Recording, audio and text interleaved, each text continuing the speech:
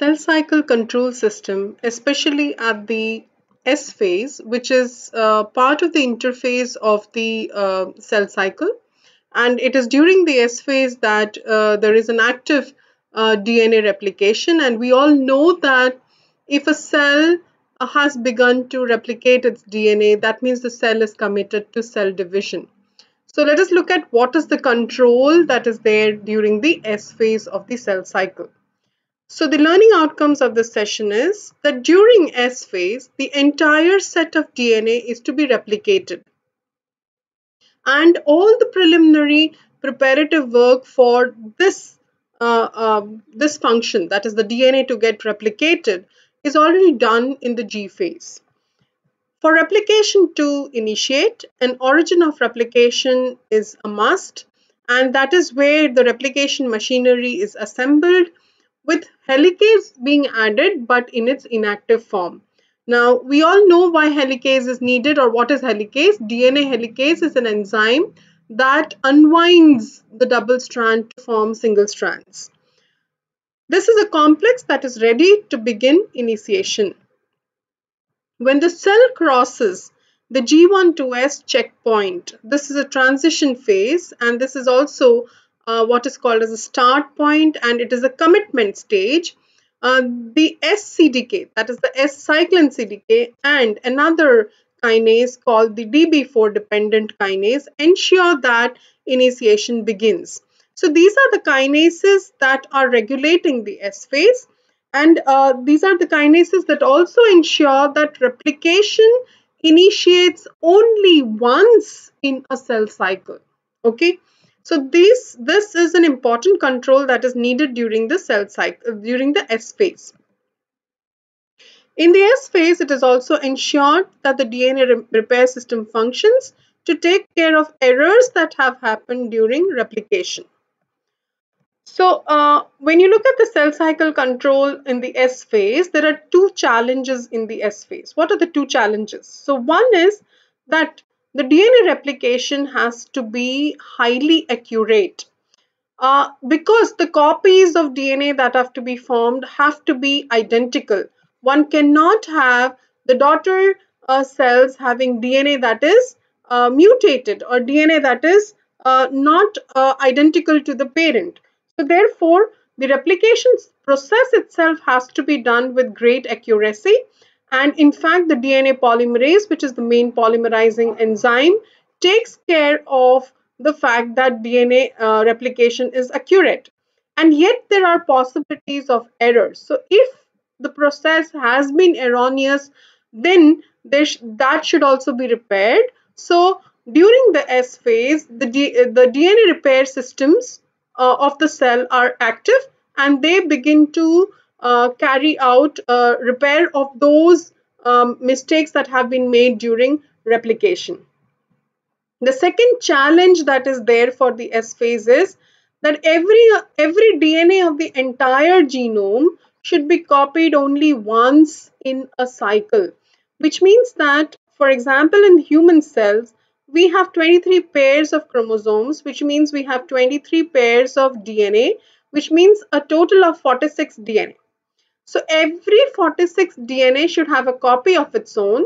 So you should have in total after the S phase 92 DNA. And they are supposed to be homologous copies. They are supposed to be identical. So this is another challenge, that in one cycle you should have only a single a copy. So therefore replication should be initiated for that DNA only once. And therefore, and if suppose that is not happening, if suppose you have re-replication of the same DNA happening in the same cycle, then you would have what is called as ploidy, polyploidy, and etc. So therefore, ploidy levels, if there are more than one if there are more than two sets, if there are more than two chromosomes, then you know that it leads to what is called as chromosomal aberrations. It leads to several different diseases. So that cannot be afforded. So say for example, this is a part of a DNA, okay, or it is a DNA itself, and if you have to consider that this is to be replicated, then we know that both the strands of the DNA are going to be templates, and as templates you would have on the template a new DNA being formed. So therefore you get two copies, two identical copies. So this entire thing, from one to get two identical copies, this is replication only once. And this is what we are trying to say. That is, every DNA of the entire genome should be copied only once in a cycle. So you have one and two. So there are two. That's it. It cannot be more than that. So therefore, this has to be controlled.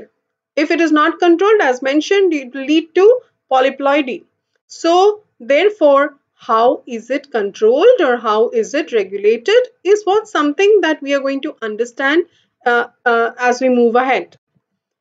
Now, say for example, this you have this long DNA and this long DNA has to be replicated. So we, as mentioned, we know that for replication to begin, the DNA has to unwind somewhere. Okay. So the unwinding of the DNA happens at specific regions that are called as origins of replication. So they are specific sequences that are present in the DNA itself, and it is in these sequences that you can have unwinding happen. Now also therefore there has to be a machinery that would enable the unwinding of the DNA at these regions. So the machinery or the replication machinery has to recognize these origins, come and bind to these origins, and then from these origins unwinding has to begin. Now let us take in point only this one origin, and then you should imagine that more or less the same is happening in all the other origins. So say for example, this is the origin of replication. To this origin of replication comes and binds two complexes. One is the origin replication complex. This is made up of 6 subunits. So this yellow part is made up of 6 subunits, and it is attached to another molecule that is called as CDC6. So that is the first set of molecules that comes and binds to the origin of replication. So in fact, the ORC can recognize the origin and can come and bind to the origins of replication. Now the next complex that comes and binds is CDT1. So this is CDT1 and this is the inactive helicase. In fact, this is a dimer. So there are two helicases present over here. The CDT1 actually acts as the helicase loader. So first of all, CDT1, when it is active, it has a high affinity to bind to the inactive helicase. Once it binds to the inactive helicase, the CDT1 is able to bind to CDC6. So therefore, as it comes and binds to CDC6, obviously the helicase that is already bound to the CDT1 will be positioned at the origin. So now what you have is that you have a complex that is formed that is called as pre-replication complex. So this happens when? This happens in the G1 phase itself, and in the early G1 phase, all the CDT1 is kept active. Why is it kept active? Because only and only then it is going to load the inactive helicase onto these origins. So you may say that most origins are marked by this pre-replication complex. So most of the origins will have assembled on it the pre-replication complex. And like mentioned, it begins, this year marking of the origins actually begins in the late mitosis and early G1 phase itself. Now, when the inactive helicase becomes active, only then replication is initiated. Until you have the CDT1 bound to the origin with the inactive helicase, it is ready for initiation, but it is not going to begin initiation. Okay, there is a difference. It is all present, ready with the complex over there, but then it is not active. It is only present over there. The moment it gets a cue, the moment it gets a signal, it will start replicating. So therefore, the catch is that if the helicase becomes active, then you would immediately have replication being initiated. But when does it happen? This happens only in the S phase. So therefore, there has to be something that is controlling. What we need to know is what happens in the S phase that the helicase becomes active. Okay, and also we have to keep in mind that there has to be a control over the fact that replication initiates only once. So when one goes into S phase, okay, we all know that when cell enters the S phase. So when does the cell enter S phase? When G1S cyclin CDK is at the checkpoint allowing the cell to enter S phase. Now as it enters the S phase, S cyclin CDK is going to increase, and also what is going to increase is another kinase that is called as DDB4 dependent kinase. So DDK, we will call it in short DDK.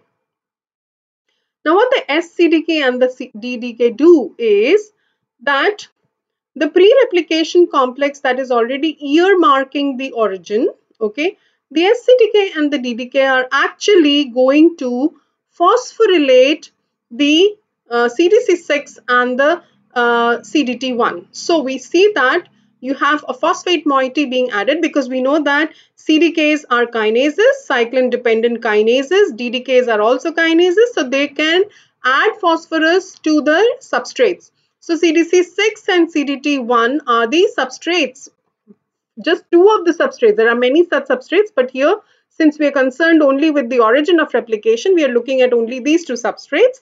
So therefore, you can see how CDC6 and CDT1 both get phosphorylated. Interestingly, in this phosphorylated form, CDT1 has no longer any affinity to bind to the helicase. So therefore, what happens is that you have basically the CDT1 on getting phosphorylated, it leaves the complex. Okay. So this phosphorylated CDT1 that is there, it cannot any longer bind to any inactive helicase. So what we are trying to basically put across is that when CDT1 is phosphorylated, it loses affinity to bind to helicase, inactive helicase itself. Okay, so when once it is phosphorylated and you have SCDK active, all CDT1 are going to get phosphorylated. So therefore, none of the CDT1 can any longer bind to any helicase. Correct.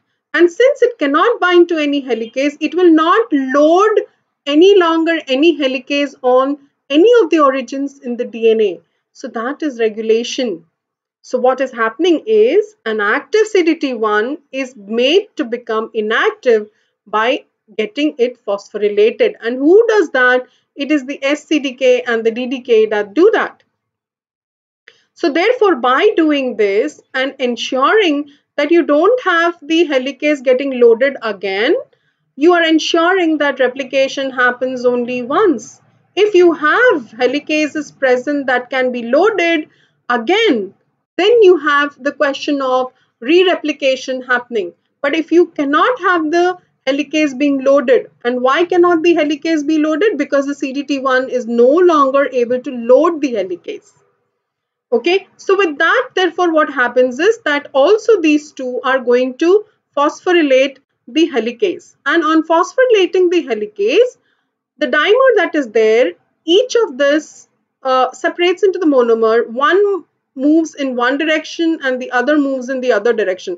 So this is going to open the DNA in this direction, and this is going to open the DNA in this direction. So therefore, you can see how you already have a DNA open. And this open DNA, so this is one template, this is the other template, to which you will have DNA polymerase coming and binding and synthesizing the new DNA. You can see how the new DNA is being synthesized. So here, please take into consideration that once you have the helicase moving, this region was the origin, right? Now this origin is open for another helicase to come and bind. But then a helicase will not come and bind. Why? Because CDT1 has been phosphorylated. Please to understand that phosphorylated CDT1 is only one way of taking control of CDT1. What has also been observed is that CDT1 level transcription is decreasing, and also another molecule called geminin is activated. So geminin is an inhibitor of CDT1. So geminin will also bind to CDT1, and it can never then bind to a helicase again. And so the helicase will not be loaded even if there is an origin available to bind to. So therefore, two things have happened. One, the helicase has become active because it has been phosphorylated by SCDK and DDK. And the second thing that has happened is that the CDT1 has been made inactive, because of which you cannot have reloading of the helicase happening, and therefore you cannot have another initiation of replication in that cycle. So you must understand that CDT1 is going to be inactive until the mitosis, right? So therefore you cannot have helicase getting loaded again. Only during the late mitosis and the early G1 phase, when SCDK is inactivated, you would again find that you can have the origins being earmarked. So this is how control is happening.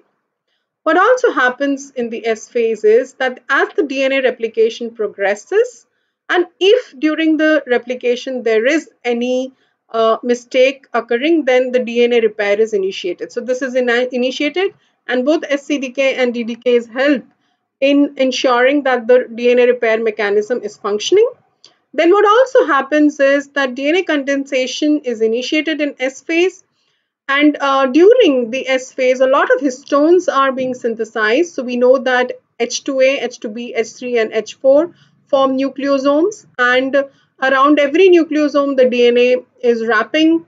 So you know that the chromatin is formed because of the nucleosome DNA interaction. So this also happens in the S phase. What also happens is that at the end of S phase, the sister chromatids. So what is sister chromatid? Once you have the copy formed, right? So then they are homologous pair. So then they are called as sister chromatids. So they are held together by proteins called cohesins. Now cohesins are made up of certain proteins that are called as structure maintenance of chromosome molecules. So these come together to form a complex, and this complex can bind to two sister chromatids. So you can see that they have already formed chromatin because the condensation has already been initiated. So these sister chromatids are held together by the cohesins, and the entire stretch of the sister chromatids is held together by several cohesins. So thereby what happens is the two sister chromatids now from the S phase onwards are always going to be together. They are always going to remain together. So therefore, this sets the tone of mitosis, as pairing of identical chromosomes helps in its separation. So let us make the conclusions. The pre-replication complex is assembled on the origins in the G1 phase, but gets converted to initiation complex when in the S phase. So the pre-replication complex has an inactive helicase which needs to get active to unwind at the origins of replication, and this is regulated by phosphorylation by two regulatory kinases, SCDK and DDK. Thus, the regulatory kinases by phosphorylating CDT1 and CDC6 ensure that replication initiation occurs only once in a cell cycle in eukaryotes. So the important activities in S phase are DNA repair, DNA condensation, and identical chromosome pairing before onset of M phase. The S phase is a reflection of how the cell cycle commits to cell division by ensuring that the entire genome is accurately duplicated and geared to have appropriate gene expression and preparedness for the mitosis. Thank you.